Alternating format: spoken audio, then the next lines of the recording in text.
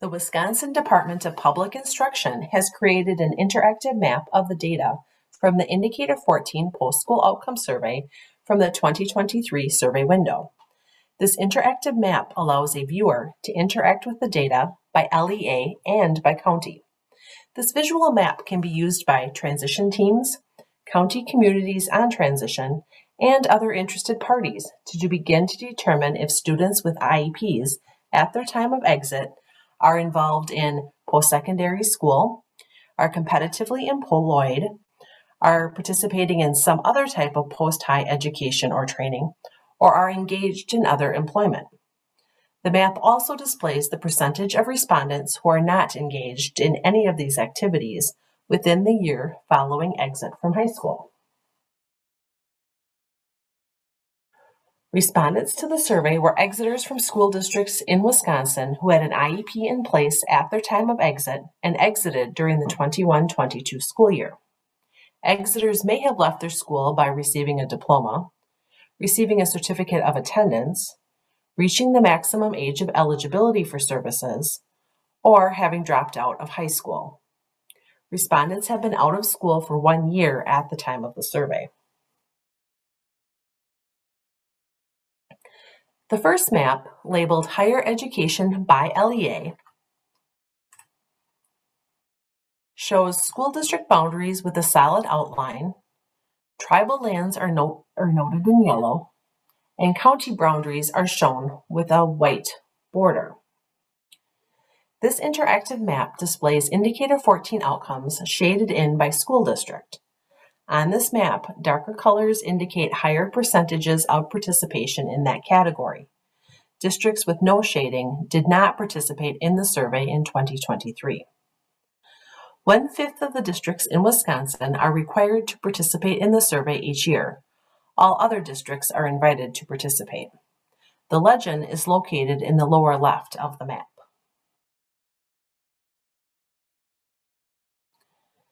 On the higher education map by county, red and blue dots represent the public and private universities located in that county. On any of the maps, a person can click on a district or a county and see the specific data for the area that they are viewing.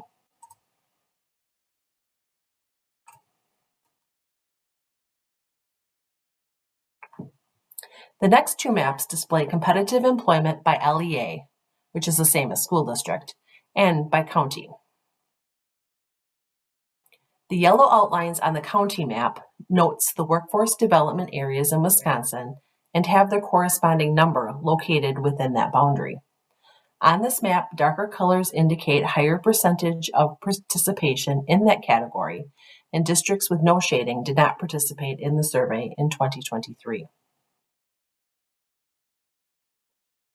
In the other post-secondary and other employment maps, along with those not meeting criteria categories, the color scale is flipped to show the lowest percentages in the darker colors. These are areas that less participation in the category is what the state is wanting to move toward. As you are viewing the map, a few things to note. The home button is located on the lower right and will take you to the original map itself. Using the plus and minus signs is an easy way to navigate the map. You can click and hold on the map itself to move it. Using the pinch and scroll features on a touchpad can be tricky because the map is touchy with these features. There are also arrows at the top right that can be used to expand the map for easier viewing. This map can be viewed as an overview of the data, and individuals and teams can hypothesize on what pre-employment transition services are being provided and what needs are not being met. Having regular discussions and reflections on the collaborative pre-employment transition services provided to the current youth with disabilities can help support their success after high school, including being college and career ready. I hope you enjoyed interacting with the Indicator 14 Postschool Outcomes interactive maps.